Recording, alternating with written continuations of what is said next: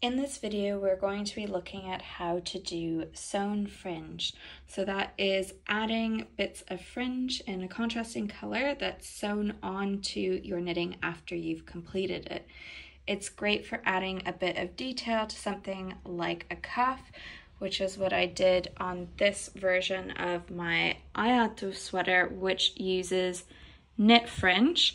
And I added sewn fringe on the cuffs as my sweater is knit top down. So to get the fringe going the right direction, I sewed it on. To do this, you're going to be using what is a modified version of a stitch used on fringe-like rugs in Estonia and Finland called raya rugs. So we're going to do this on a little swatch. So to work your sewn fringe, which I'm going to add to kind of the bottom edge of my swatch here, you want to make sure you have a nice tapestry needle, a fringe tool or stick or card. The width is going to be your desired fringe length, and yarn. And I always like to use contrasting yarn so that your fringe pops. You want to cut your yarn so it's about 4 times the length, or at least 4 times the length of what your fringe will be. So if I was going to put fringe covering this whole length of my swatch, I would just want to measure out roughly 4 times that length. I do like to give myself a bit extra. If you run out of yarn, it's not the end of the world. You can always rejoin some more to finish your section. So I'm just gonna thread my yarn through my tapestry needle so I can get started. Now with the sewn fringe, it is work from left to right. So to start off, you want to locate the stitch the furthest left-hand side of where you want your fringe to be. Now I'm just going to do a couple of stitches on this swatch just to demonstrate. So I'm just going to pick a stitch as kind of my starting point. So I'm going to pick a stitch over here, and I'm going to work my fringe in the first row of stockinette just above my little ridge of garter stitch. So if this is going to be, let's say, this lovely stitch here is going to be the first stitch of my fringe. So with my tapestry needle, I want to insert it behind both legs of the first stitch on the far left-hand side of where I want my fringe, going right to left. And I'm going to pull yarn through, and you're going to pull not all of the yarn, obviously. You want to leave yourself a tail. Your tail should be longer than your fringe. I like to leave it a bit longer. You can always give it a haircut at the end. So once I've done that, I'm going to actually thread my needle back through the exact same spot, going right to left behind both legs of the stitch. So I'm going to go back in the same spot. And what's really important here is, I'm just going to move this up so you can see, is that I want my needle to be below or underneath the yarn that I've threaded through. So my yarn is in orange, and you'll see my needle in gold is below.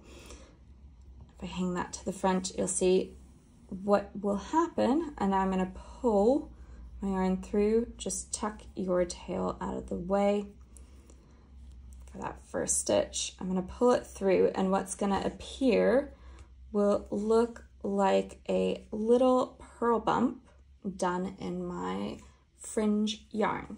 So that's anchoring it to my fabric, my knit fabric. So now I'm going to grab my handy fringe tool as we're going to start adding loops for making our fringe. So play around with holding the stick in your left or right hand. It's a little awkward, but it is well worth making those nice even length loops. So I'm going to hold my stick, I prefer it in my left hand, and I'm going to hold it so it's lying flat against my knit fabric and I'm going to pull my contrast color, which I'm working for my fringe, to the front over my stick and then bring it underneath and up. So I'm going to pull this up so you can see. So we've just worked this stitch, which has that little orange purl bump. And now what I'm going to do is insert my needle into the next stitch to the right of that purl bump, orange purl bump stitch, going behind both legs, right to left. And I'm going to pull my needle through. And as I do that, it will tension the loop I've made on my handy fringe tool. Now I'm going to pull my yarn back to the front over that fringe tool, and I'm going to make a little purl bump again around that stitch. So I'm going to go back through that stitch, inserting my needle right to left under both legs, but I want to make sure I come underneath, move that underneath my strand of yarn so I get that lovely purl bump. Insert it, and I'm going to pull that yarn through. Just press down on my fringe tool so it's out of the way. And again, I have another nice little purl bump. So we're now going to get into a groove of just repeating certain steps. So what I'm going to do is bring my yarn to the front, over my fringe tool, wrap it around that. Again, that excess yarn is going to get tightened in just a second as I go into the next stitch. So I'm going to find my next stitch. So the stitch one to the right of the one I just worked, insert my needle going right to left behind both legs of the stitch, pull that through,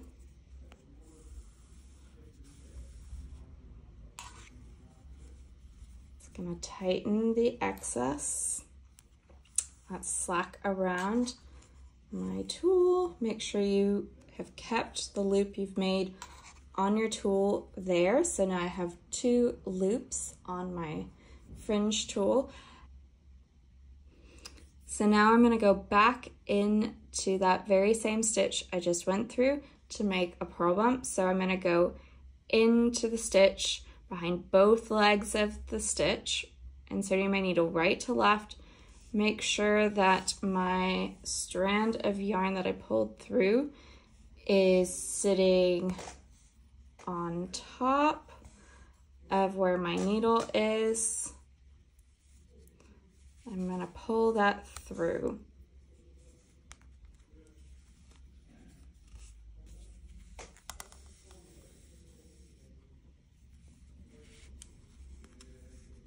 Pull that through.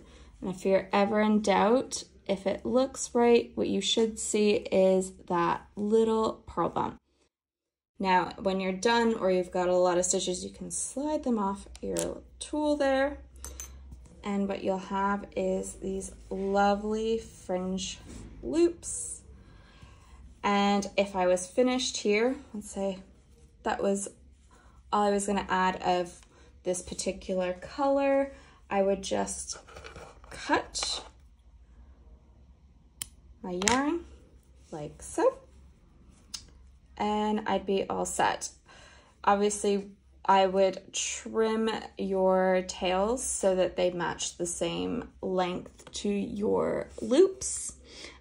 You can also cut the loops, so if you didn't want kind of the loopy look, you just wanted straight strands, you can trim those as well so they sit flat. Just cut through the center and you'll get little strands